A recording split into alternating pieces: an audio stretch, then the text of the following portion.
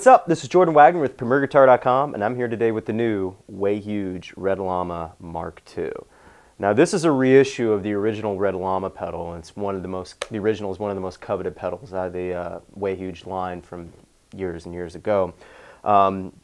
It's pretty much a straight-up reissue. There is no additions to it like what were found in the Swollen Pickle reissue, for example, that had the internal trim pots and then the two trim pots on the front as well.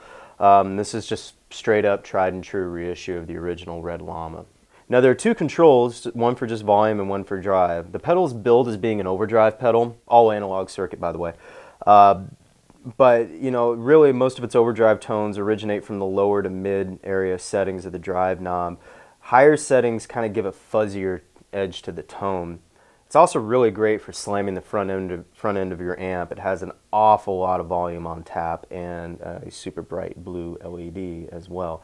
It has Way Huge's nice convenient little 9-volt battery door, and the pedal only draws 15 milliamps, which is a pretty light load compared to a lot of overdrive and fuzz pedals that are out there right now. So today I'm going to do a couple different things demonstrating the Red Llama. The Red Llama itself does not have a whole lot of gain on tap. There's plenty of gain there, but it's not like this huge raging monster amount of drive or fuzz, like definitely not compared to the amount that's on the Swollen Pickle.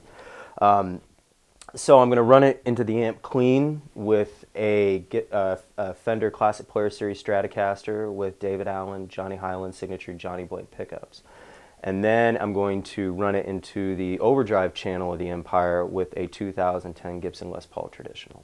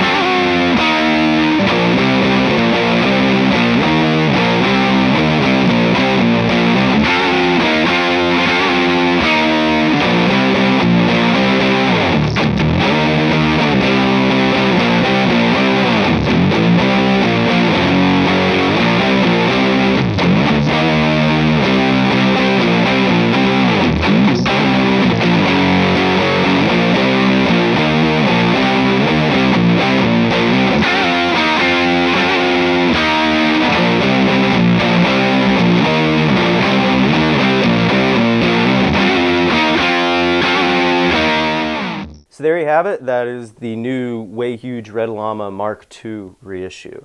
Street price on it is $119, and you can read my full review in much greater detail online at premierguitar.com as a February web exclusive. So again, this is Jordan Wagner, and thanks for watching.